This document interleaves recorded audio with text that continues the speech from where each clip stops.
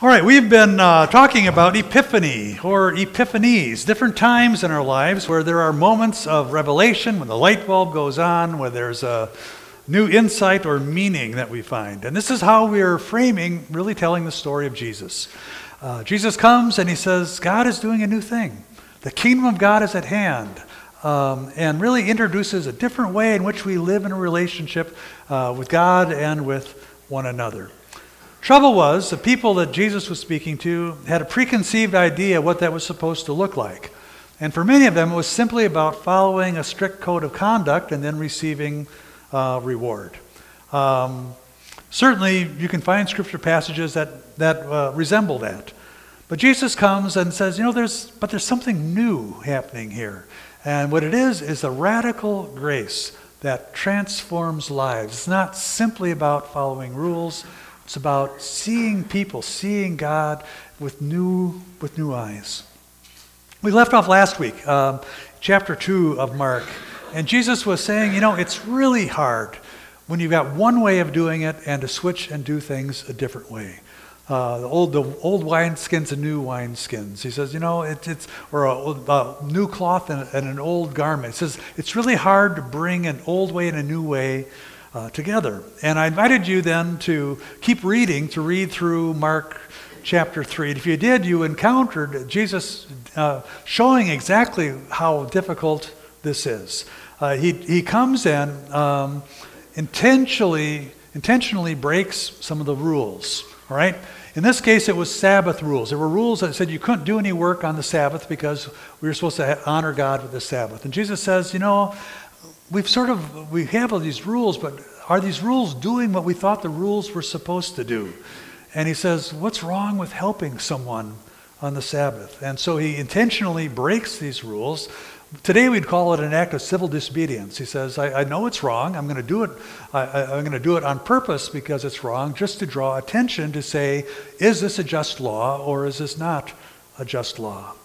Now, this doesn't go over very well with the authorities. And it's at that moment, we read for the first time in Mark's gospel, they said, we need to get rid of Jesus. He's going to mess things up.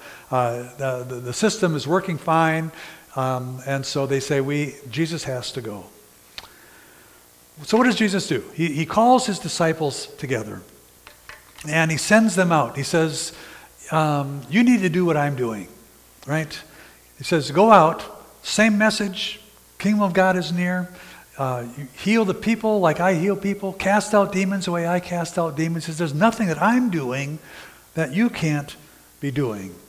The message of Jesus was not, I'm something special, bow down and worship me. The message of Jesus was, God is doing incredible things here through us. And you can do these same things because it's not you doing it, it's God working through you, bringing this kingdom of God nearer to us. Then Mark switches gears a little bit. He's going to tell us some of the stories that Jesus told. So one of the things Jesus will do these actions, these acts that we see what the kingdom of God looks like, but then he also uses his words and he tells stories. Now, if you like to read parables of Jesus, don't go to Mark. Certainly don't go to John. John doesn't record any parables whatsoever, no stories. Mark gets a smattering, a couple little ones. Matthew and Luke just go, they knock themselves out. Dozens of these parables about the kingdom of God and stories. But Mark just gives us a little glimpse into some of these teachings. And one of them is sort of this classic one, the story of the sower. You see the first one there, it's one of the few that we find in all three of the Gospels. Story about a sower that goes to sow. And actually it's more of an allegory than it is really a parable. So let's pick up in Mark chapter 4. It says, Jesus began to teach beside the sea. There was a very large crowd gathered around him, so he got in a boat. He sat there while the whole crowd was beside the sea on the land and began to teach them many things in parables. In his teachings he said to them, listen, a sower went out to sow. And as he sowed, some seed fell on the path, and birds came and ate it up. Other seeds fell on rocky ground, where it did not have much soil. It sprang up quickly because it had no depth of soil. When the sun rose, it was scorched, and since it had no root, it withered away. Other seed fell among thorns. The thorns grew up and choked it, and it yielded no grain. Other seed fell on good soil, brought forth grain, growing up, yielding 30, 60, 100-fold. And he said, let anyone with ears to hear listen. It's a great story. But then Mark records Jesus saying something really weird. He goes on, he says this. He says, when Jesus was alone, those who were around him, along with the 12, asked him about the parables. He said to them, to you has been given the secret of the kingdom of God, but for those outside, everything comes in parables, in order that they may indeed look and not perceive, that they may indeed listen, but not understand, so they may not turn again and be forgiven. I mean, what in the world? That just sounds so completely wrong. It sounds like the parables are anti-epiphany, designed to obscure things instead of reveal something. I mean, what is with that? I found when we run into a difficult passage of Scripture, you have a choice you can make. One, you can just skip over it and ignore it. That's what we usually do, right? You get something that doesn't fit with the way I'm thinking, you just skip that. Or you can face it head on and try to figure out, well, what do I do with this? And sometimes you can jump through hoops and try to make it sound or say what it obviously is not saying. Or you can simply say, I just don't get this. This is a deep mystery. It doesn't make any sense to me. And that's the route I'm taking. I don't get this. You know, Mark all of a sudden quotes has Jesus quoting this verse from Isaiah, and again, it's completely out of context. Isaiah was talking to people who were under God's judgment. He said, no, you're going to be punished because you have messed up, and tells Isaiah, don't try to change their minds. I want to punish them because they deserve it. Right? So don't clear it up for them. They've already made their bed. Now they're going to get what they deserve for it. So why would you take that, of all things, from Isaiah and plop it right down here? I have no idea. But you know, there's a lot of things I don't understand. And I've learned life is a lot better when I don't worry about the things I don't understand. There's enough things I understand perfectly clear that cause me to worry, to put my attention there. So this is one of those, I mean, I would have just skipped over it, but I'm saying I want you to read the Gospel of Mark and realize there's weird things in there that if you don't understand, you're not alone. So anyway, Jesus goes on. He says, do you not understand the parable? And I'm sure they were saying, yeah, we don't understand the parable. How can we understand? And so Jesus goes on. He says, you know, the sower sows the word. Those are the ones on the path. When the word is sown, they hear it. Satan immediately comes and takes away the word that was sown in them. And these are the ones sown on the rocky ground. They hear the word. They immediately receive it with joy, but they have no roots. They endure only for a while. When trouble or persecution arises on account of the world, they immediately fall away. And those who are sown among the thorns, those are the ones who hear the word, but the cares of the world, the lure of wealth, the desire for things to come, choke the word, and it yields nothing. And these are the ones who are sown in good soil. They hear the word, they accept it, they bear fruit 30, 60, and 100-fold. Okay, so that makes sense. But what do we do with that? I mean, part of it, one of the things I think, well, I simply give thanks that we have such a generous sower, right? That he spreads the seed to everyone, good, bad, alike. It doesn't matter. They all get this same good news, this same grace. Or maybe it's more about considering what kind of soil we are, right? But the thing about soil, anyone who's a gardener or a farmer, they know that soil is not static. It's a living thing, right? Bad soil can be improved. If it's compacted, you can till it. You know, if it's rocky, you can remove the rocks. If it's full of weeds, you can pull the weeds out, right? Anything is possible where things are not set. Change is possible. Incredible change is possible. The trouble with any allegory, though, you push it long enough, it starts to break down a little bit. Maybe the story was nothing more than simply saying the kingdom of God is something organic. It grows, right? It's a living, growing thing, not a rigid set of rules to follow. I don't know if you've ever tried to change someone's mind on something, right? There's a couple ways you can do that if you want to change someone's mind. Don't go on Facebook, that doesn't work. You can try to argue someone into a different point of view, but I've found that seldom works very well. Or you can nag someone into a different point of view. Again, I don't find this terribly effective. Or you can do this. You can do something really unexpected that causes someone to rethink their assumptions and say, well, wait a second, if I was wrong on that, maybe I could be wrong on something else.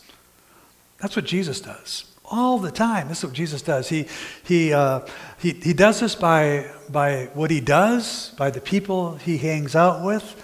He does it in his parables. All right. Again, parables are not illustrations to make things clear. Parables are things that have a sort of something a little bit off, a little bit jarring, a little bit way of saying, well, wait a second, that's not right. Well, what is right then? And I have to think about this to figure out what you're talking about. There's a word for that. We call it cognitive dissonance. All right. All of a sudden, we hear something that doesn't jive. It doesn't sound right, and I have to rethink. What did I hear, and what does my life look like? It catches us off guard. If you want to engage someone's imagination, instead of just giving them some new rules and memorize these facts, this is how you do it. Right? You get spark their imagination, get them thinking this through, try to resolve this kind of conflict they hear. That's what most of these parables do, and the way they're designed to do that. Let's listen to a couple of them. All right. Jesus said, "Is a lamp brought in and put under a bushel basket or under the bed and not on a lampstand? No, there's nothing that is hidden except to be disclosed, nothing that is secret that will not come to light. Let anyone with ears to hear listen." And he said to them, "Pay attention to what you hear. The measure you give will be the measure you get, and still more will be given to you. Those who have will be given more, and from those who have nothing, even what they have will be taken away." Oh. He said, "The kingdom of God is as if someone would scatter seed on the ground, would rise and sleep, and the next day the seed would sprout and grow, and he doesn't know how. The earth produces of itself, first the stalk, then the head, then the full grain in the head. And when the grain is ripe, he goes at once with his sickle, for the harvest has come." And he also said, what can we compare the kingdom of God? What parable can we use for it? It's like a mustard seed, which is sown upon the ground. It's the smallest of all the seeds on earth, yet when it's sown, it grows up, becomes the greatest of all shrubs, puts forth large branches so the birds of the air can make nests in its shade. With many such parables, he spoke the word to them as they were able to hear it. He did not speak to them except in parables, but explained everything in private to the disciples. Again here, I think the point is not that Jesus came to set up an alternative system, religious system of beliefs, right? He came to challenge people to embark on a great adventure, something that was filled with mystery and wonder. It wasn't a product he was selling, it was a process he was inviting people to engage in, to think about God in a different way and how that would affect all their relationships.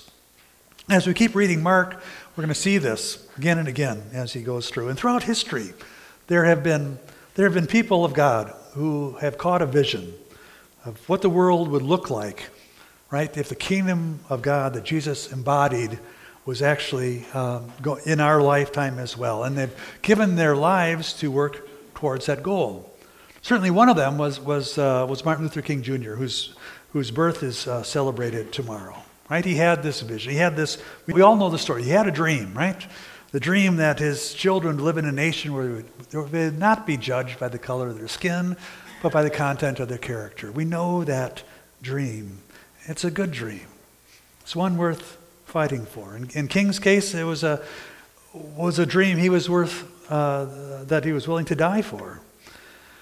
The civil rights movement that King was a part of was such a critical time in the life of our country, and it helped us start to turn a corner. Some of this blatant racism that had been there for so long was made illegal. But the challenge is you can make something illegal doesn't automatically change people's hearts and minds. That takes more than simply enacting a law. The much harder work that we have, dismantling systemic racism, I mean, it's still something we were working on. It's still before us. Today, I mean, many of us can go through our daily lives and not even think about race. I mean, I do all the time. Most days, I don't even think about race. It's an indication of someone who's benefiting from white privilege. I don't even have to think about it, right? It's so ingrained, it's so normalized that most of us are not even conscious of it. I know it's true for me. But if any change, if we're going to change a systemic system like this, begins with some kind of awareness. And it makes, for those of us who are white, it's so easy to get really defensive about this and say, I don't have any white privilege. But we haven't, maybe we're not actively racist, but we live in a system that benefits us simply because of our race. That doesn't mean that I haven't worked hard, or my ancestors, or my people came before me didn't work hard or didn't face difficulties. It simply means that their race wasn't one of the obstacles that was in the way for them. Racism is so integrated into the fabric of our nation. I don't think it's possible to understand what it means to be an American apart from really understanding that role that race has played in it. And we are all in this together. King wrote a lot of different things. One of the things he wrote was sort of an essay. It's a long letter. He was imprisoned in Birmingham from an action that was going on there, and he writes this letter, and he writes it to white Christians, particularly white clergymen who were a little critical of King, saying, slow down, you're going too fast, you're pushing us too far, and all these kinds of things. And King comes back and he says, writes this letter, and part of it he says, injustice anywhere is a threat to justice everywhere. We're caught in an inescapable network of mutuality, tied in a single garment of destiny. Whatever affects one directly affects all indirectly. Now that's a little deep, but he said it another way that I really like. He says, we came here on different ships, but we're all in the same boat, right? That sense that our lives are interconnected. You can't have oppression for one without affecting the other one, or freedom for one without affecting the other one. We're somehow in this together. We still have work ahead of us if we're going to realize this dream. Let's get the band back up. I'm going to close here just with a couple other my favorite King quotes. I love this one. He says, "Our lives begin to end the day we become silent about things that matter." Or this one, "I've decided to stick with love. Hate is too great a burden to bear." And one of my favorites says, "The arc of the moral universe is long, but it bends towards justice."